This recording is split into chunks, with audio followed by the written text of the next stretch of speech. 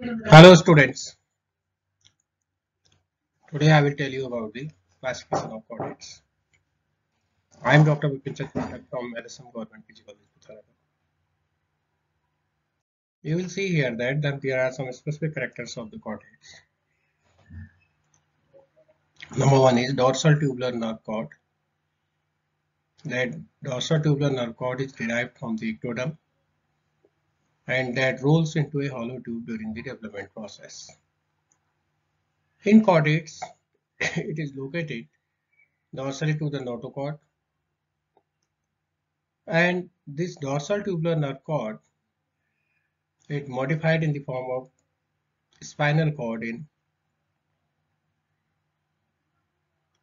vertebrates, but it will persist in the protochordates. On the other hand, there are some vertebral columns. This notochord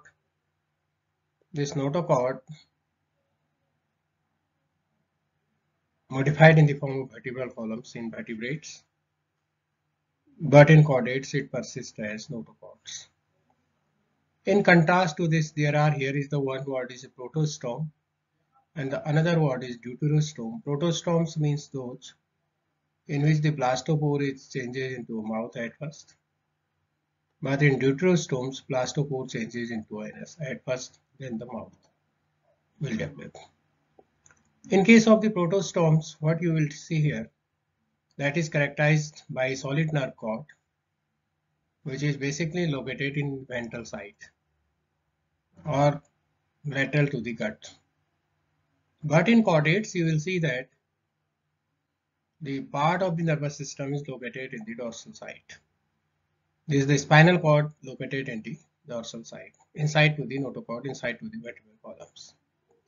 And in vertebrates also, this neural tube is developed into two parts. That is the part of central nervous system, that is one brain, and then is the spinal cord. And these both part of the brain as well as the spinal cord, they make up the central nervous system. From to the central nervous system means from to this brain area, there are a certain set of the nerves are rhizae, and these are known as peripheral nerves. Including these peripheral nerves, the cranial nerves also that are coming outside to the brain as well as the spinal cord. So these nerves, these peripheral nerves make up the peripheral nervous system. Now the pharyngeal gill slits. Third characteristic feature is pharyngeal gill slits that are the openings in the pharynx.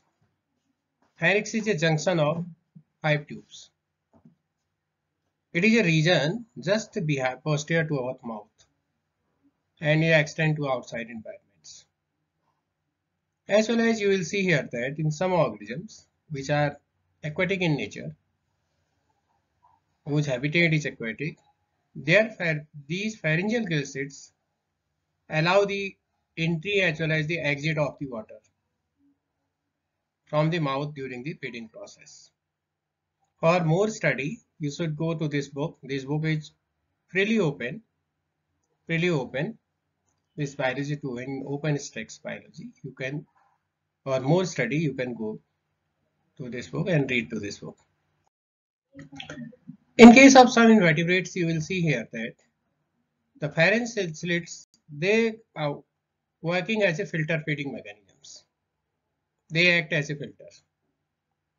They filter out the food as well as the water which enters to the mouth. And another feature is that endostyle, that is a strip of, what is endostyle? So endostyle is a tissue that is present in the floor of pharynx. It is a ciliated mucus producing tissue. What is endostyle? So endostyle is a ciliated mucus producing tissue present in the floor of pharynx. Sometimes these food particles are trapped in the mucus and they moved along the endostyle towards the gut. These endostyles are produces some biochemicals. These biochemicals are similar to the thyroid hormones. Basically, these biochemicals are homologous to the thyroid glands in vertebrates.